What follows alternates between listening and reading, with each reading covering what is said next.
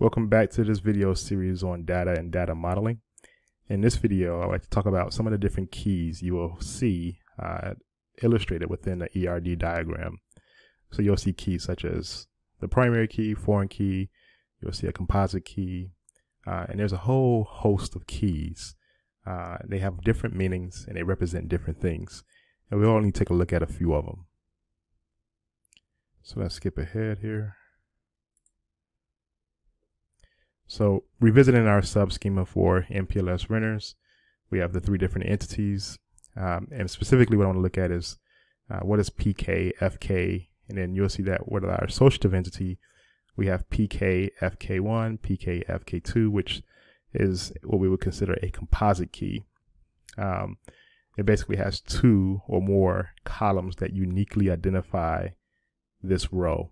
And in this case here, it only has two attributes that would consist of the row, but those two attributes also make up the key for this table. And then here with property, we have one key for property and then one primary key for amenity. And again, the primary key represents or uniquely identifies the row. Now there's some other keys that I'm not discussing within this video that more specifically uniquely identify a column, but not necessarily a row. But the ones that I want to concern ourselves with is the ones that are listed here: primary key, foreign key, composite, and then alternative key. What I want to quickly do is look at another diagram. And so we're going to step away from the MPLS renters for a quick moment. And I want to look at, let's see here, this relationship between an employee and dependent. So I want to step back. We'll talk about the keys in just a second, but let's step back and actually write the relationship between an employee and a dependent, talk a little bit about the strength, and then discuss the type of keys we see within this diagram. All right, so let's go ahead and write the relationship. So I'm going to step down here.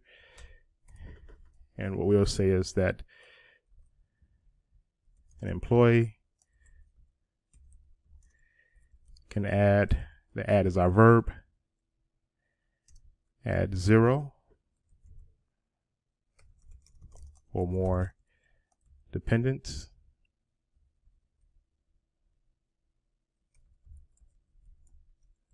And then here we'll say the bidirectional will be each dependent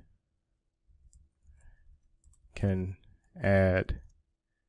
be added by one and only one employee. Right?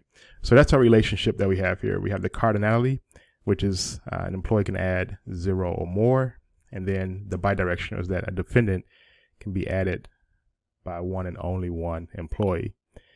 Now, the relationship here between an employee and dependent is strong.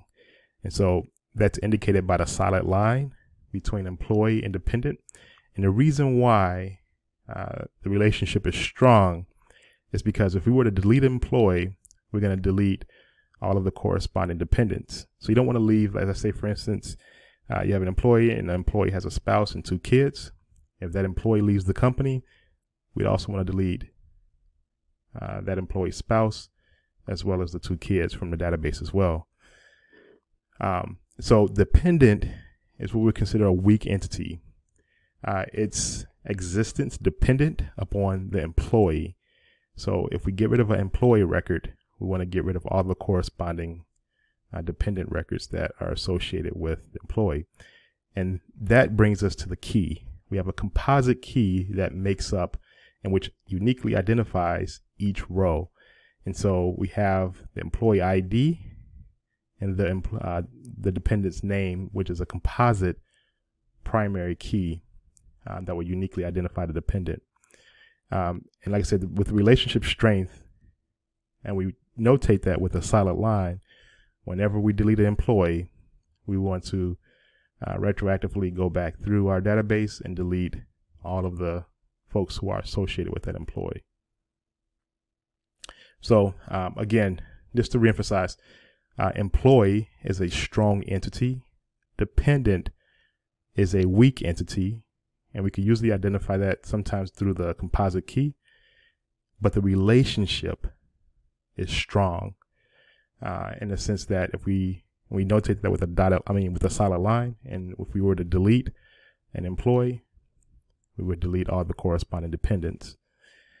Now, the last thing I want to focus on here is that primary key uniquely identifies a row for the employee. So we can have hundreds of employees, but we can identify the first name, last name, social security number, email, address, status, sex, supervisor, all by the employee ID. We can do a search and look up a unique instance of an employee by the employee ID number.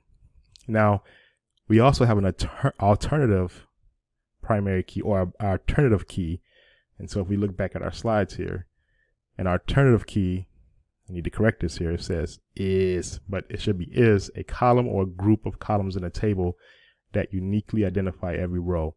So this alternative key does not serve as the primary key, but if we needed it to, we could.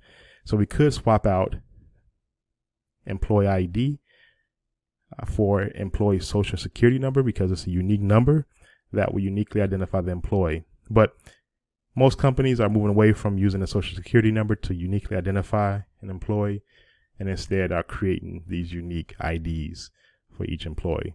But employee social security number would be an example of an alternative key that can be used in place of the primary key. Let's see here. So we have primary key, and then we have foreign key.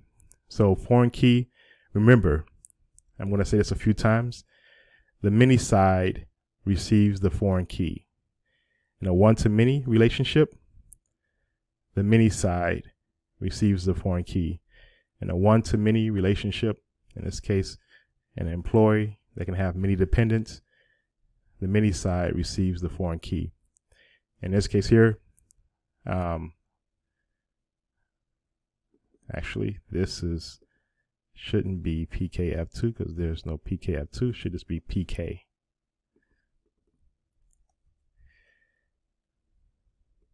There we go. So that's correct. So we only have one foreign key from the employee.